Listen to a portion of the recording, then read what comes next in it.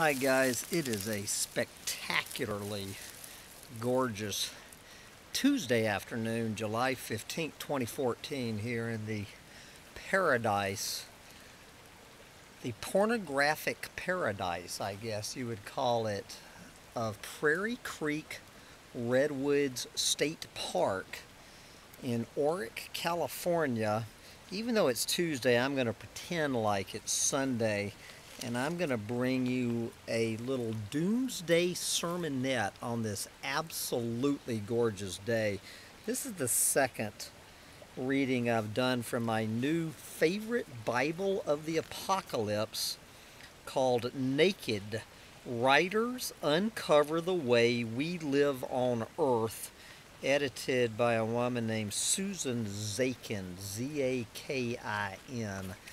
And this is going to be a reading from a writer, again, that I have never heard of, named Lydia Millet. Lydia Millet, and her little essay on the way people live on Earth is called Die Baby Harp Seal. And she wrote this in 2003. And I hope Lydia, who owns the copyright, does not mind me sharing this excellent little sermonette. I'm just going to read the whole thing here, guys. And you can decide what you think about this. Die Baby Harp Seal. I am gazing wistfully at a towering red rock butte bathed in gentle sunlight, shades of brown to violet framed against a meek background of sky. It is massive but tame, brooding but well-mannered, broad-shouldered but shy. Its silence is nothing short of submissive. In short, it is the January pinup in the Nature Conservancy's calendar.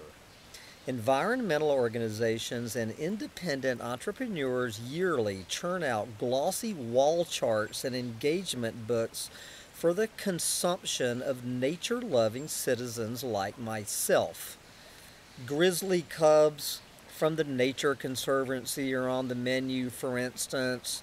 Spotted dolphins and two albatrosses with their beaks interlocked from the Sierra Club, and from Audubon, a polar bear perched with all four paws together like a performing bear in a circus, as well as a mother and baby baboon and mother and baby koala, perfectly groomed, hugging each other cutely and looking straight at the camera with big, dark, inviting pools of eyes. As I flip through these adorable menageries, I am reminded of nothing so much as my 20-something days working for slaves' wages as a copy editor at Hustler magazine.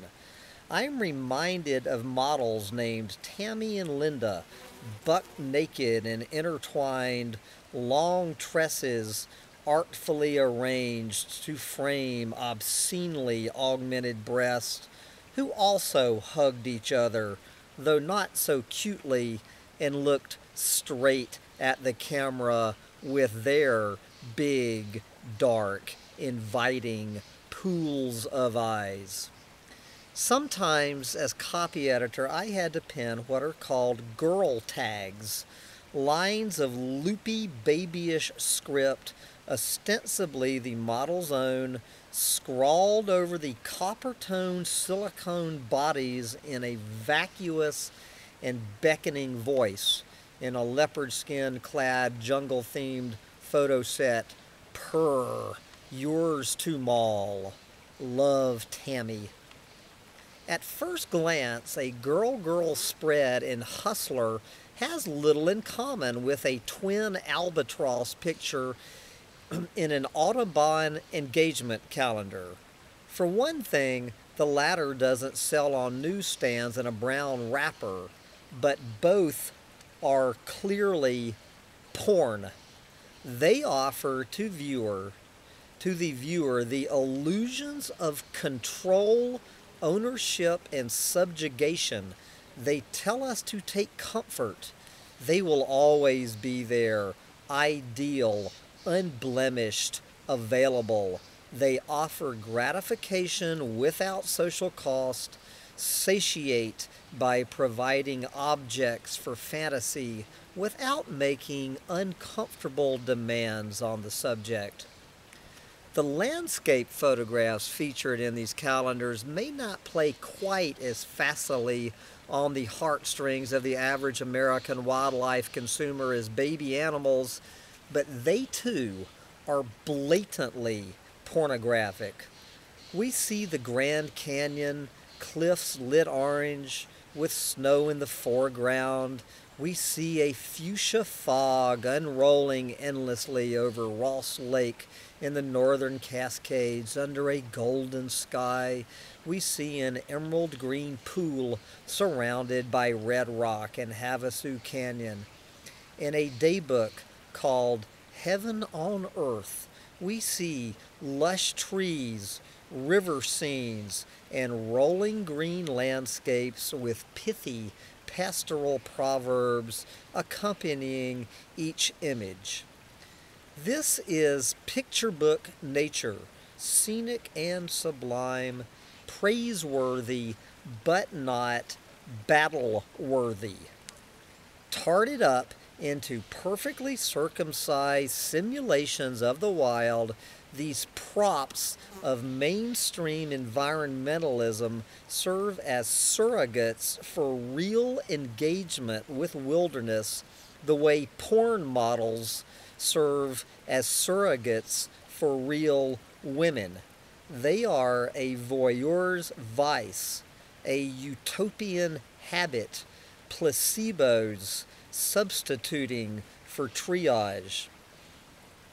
To add insult to injury, they don't even get us off. At least Hustler is reliable. But nature calendars rely on a hackneyed canon of evocations that no longer serves any purpose. Their girlish good looks have aged poorly, at best. They elicit a regretful nostalgia for a never-known past of unspoiled landscapes. At worst, they reassure us disingenuously that the last great places are safe and sound. They go largely unnoticed as they drop through the mail slot, even hanging on the wall in office carols or beside telephones. They're nothing more than cheap wallpaper. And there goes my camera, falling off into the porn of the giant redwood trees. So let me try to reset my camera. I have no idea whether your old porno model here is in focus or not. Yet they read a broad truth about the environmental movement.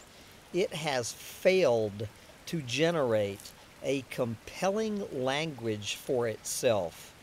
Its propaganda falls flat.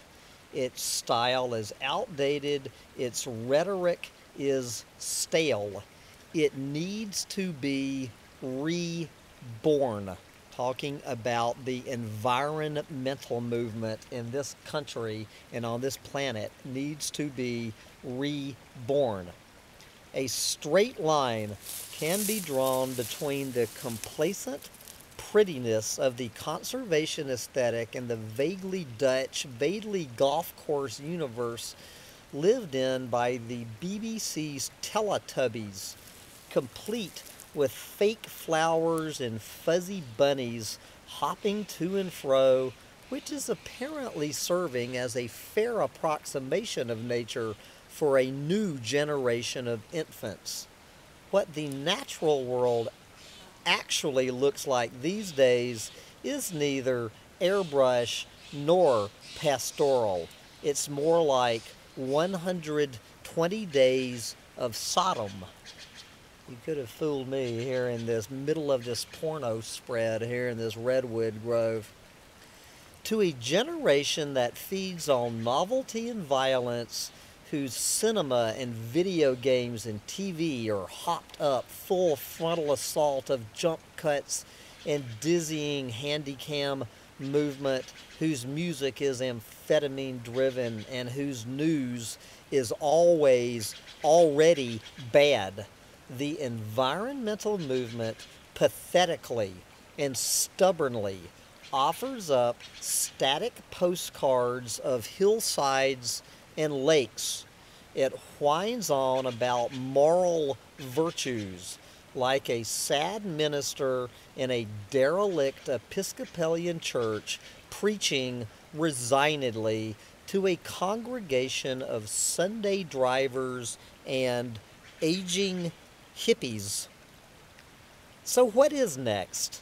Next, meaning for the environmental movement, is all or nothing. Either a critical facelift for environmentalism or a long, slow slide into obsolescence. Medium as message is the message. A soft aesthetic produces soft results. So-called radical environmentalist and little red deep ecologist hark to our duty to preserve and caretake nature, poignantly calling for a profound paradigm shift that will allow the human race to see beyond its own wants, needs, and foibles to a higher love. Quite a tall order for people who cannot decide whether to use paper or plastic. If we acknowledge the unlikelihood, there's the understatement of the century, the unlikelihood of such a shift coming about just because we asked for it, we are left with two options. We can throw up our hands in despair, as I've pretty much done, or we can jump into the fray. We can do, in fact, what the far right has done so well since the advent of Ronald Reagan. Find base and selfish selling points for our product. Make people afraid not to buy. Wilderness and biodiversity conservation in the 21st century will mean national security, food security, atmospheric security. In short, survival. Environmentalists have a powerful product, and the onus is on them to use powerful tools for the sale. But of course, doomsaying is not the ticket. Doomsaying, this is your doomsday preacher hambone sermonizing on this Tuesday afternoon. Doomsaying in paradise. Okay, at least not the brand of doomsaying we have seen in the past, which reminds the unconvinced of nothing so much as a nagging and petulant wife or a disgruntled fringe. Rather, environmental advertising has to define a new style for itself, a style with unapologetic momentum, a hardball playing, fast-moving engagement with the realities of anthropogenic devastation that does not shrink from the rude, the vicious, or the unsightly. Think of Richard Missark's stunning photography book, Violent Legacies, which features desecrated toxic landscapes rendered lovely by tragedy and good composition.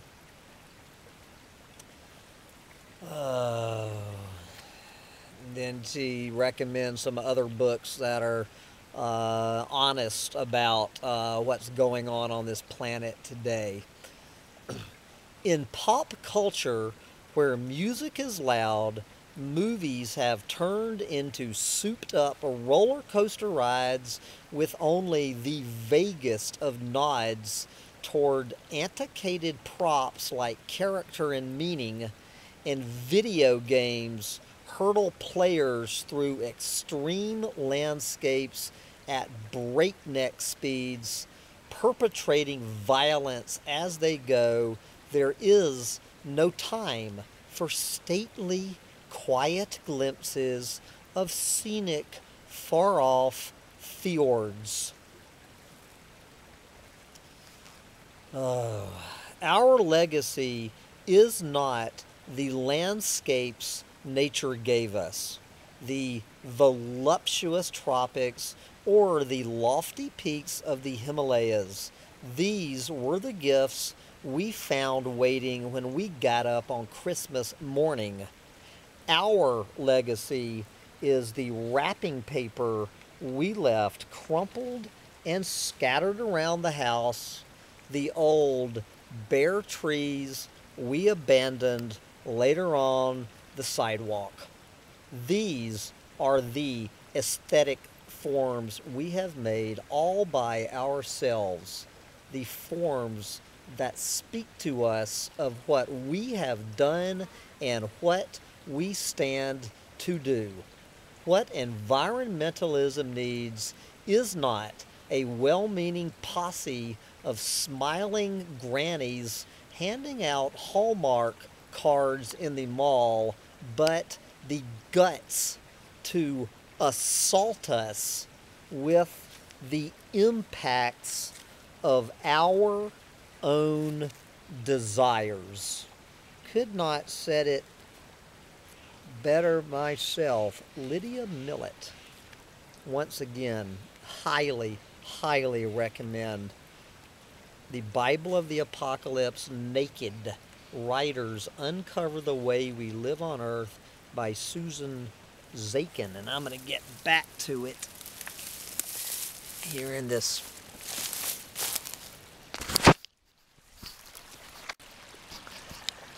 Here you go. Here's you some porno.